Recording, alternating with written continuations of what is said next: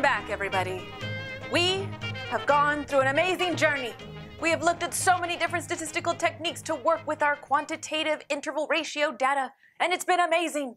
But now, for our final lesson, we are going to switch gears, and we are now going to look at what you can do with nominal categorical data.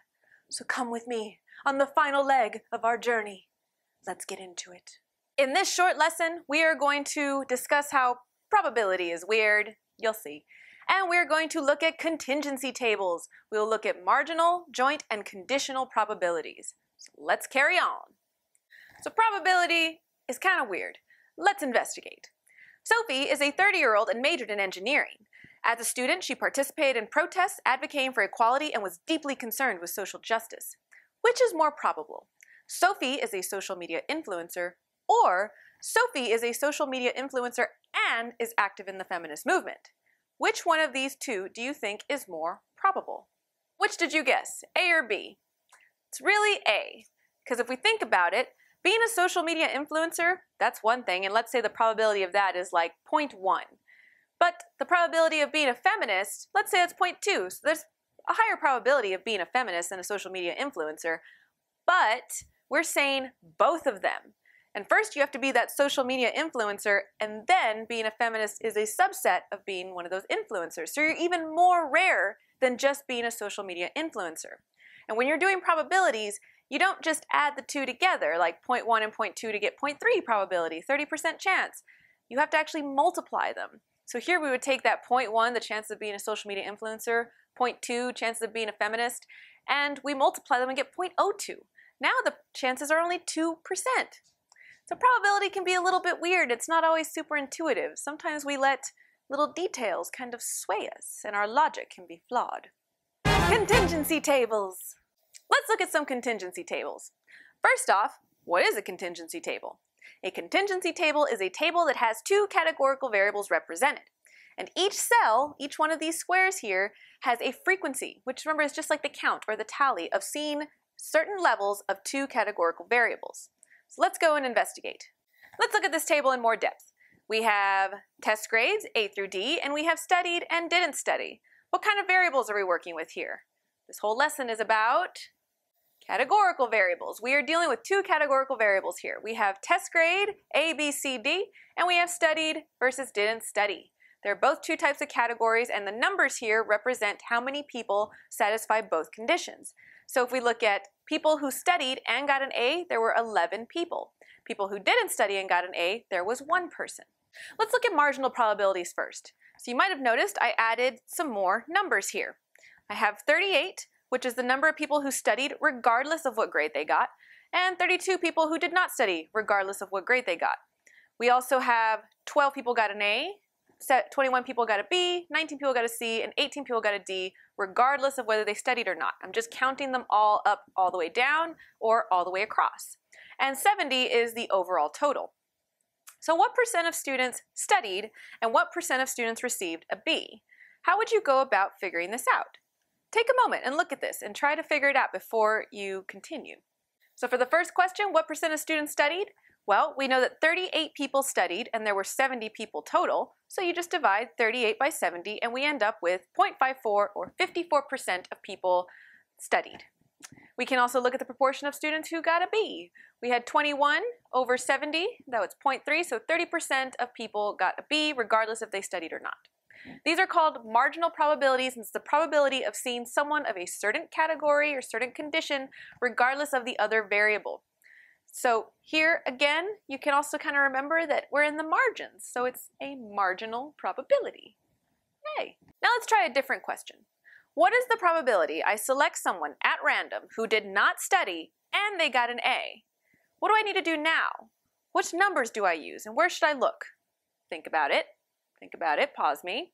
So what is the probability I select someone at random that did not study and got an A?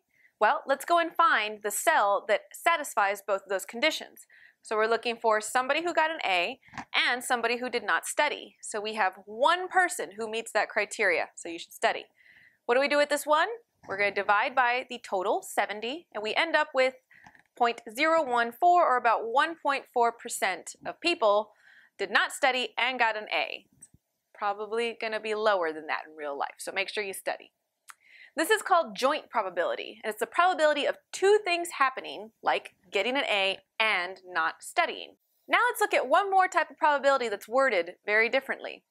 Of those that got a D, what percent studied? Of those who did not study, what percent got a D?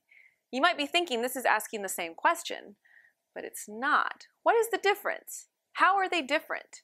How would you go about answering these questions? Really take a pause for this one, because this is a very interesting type of probability. The last type of probability we're going to talk about is conditional probability. Now this is a bit different in that we are conditioning on a particular situation or something that has already kind of happened. So of those that got a D, what percent studied? So are we looking at everybody now? No, we're only now looking at those who got a D, and there are 18 of them.